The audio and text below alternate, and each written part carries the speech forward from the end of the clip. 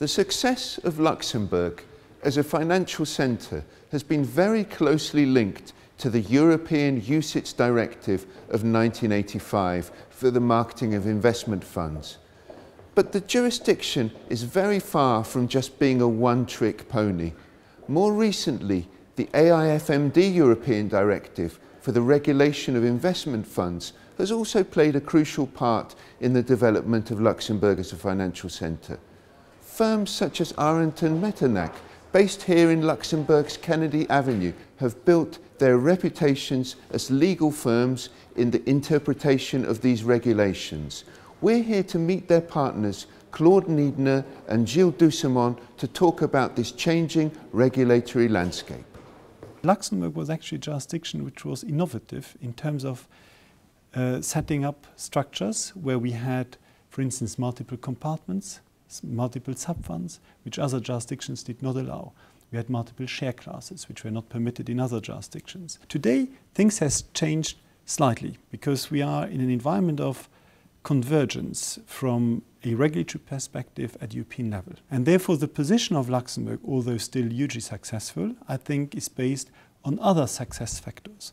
It is no longer sort of the situation that Luxembourg would perhaps be more innovative in terms of permitting things, which are actually not permitted in other jurisdictions. But I think these days it's actually the recognition of Luxembourg as a pan-European or even global fund distribution center.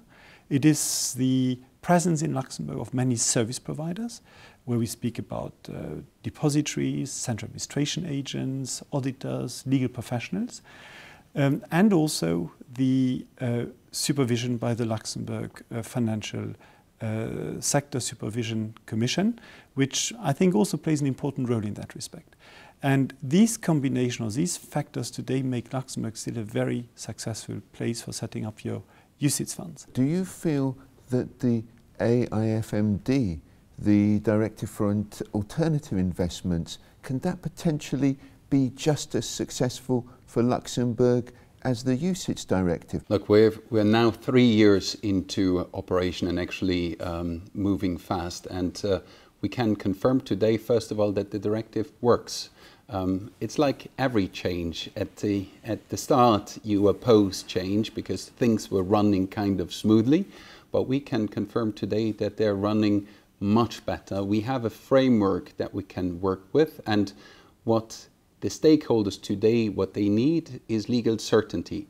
This directive is providing legal certainty. It allows managers to either set up in Europe and then embrace the European market as a whole, or even to operate from outside. And once you understand what the objectives are and how you can use it, then slowly but steadily the actors in the market are using it. And we're clearly there today. Now, Luxembourg has, specifically speaking about real estate, already been quite well positioned for real estate funds, but the AIFMD does add an international dimension. So today, asset managers are more likely to set up a fund where investors come from many jurisdictions and where the fund is also investing into different European jurisdictions. And that is the case what Luxembourg offers. And very certainly, to compare sort of real estate to equity or fixed income, investors are also looking for alternative opportunities in order to generate return. And as specialist lawyers, what kind of other regulatory innovations would you like to see available in the Luxembourg toolbox? Well, there are two components, I believe. The first component is what can we do in Luxembourg? And the second component is what happens at the European level. If we think about Luxembourg, very clearly the Reserved Alternative Investment Fund has been sort of the right initiative at the right point in time, because it is using sort of this general approach of the Alternative Investment Fund Managers Directive to actually have manager-supervised funds.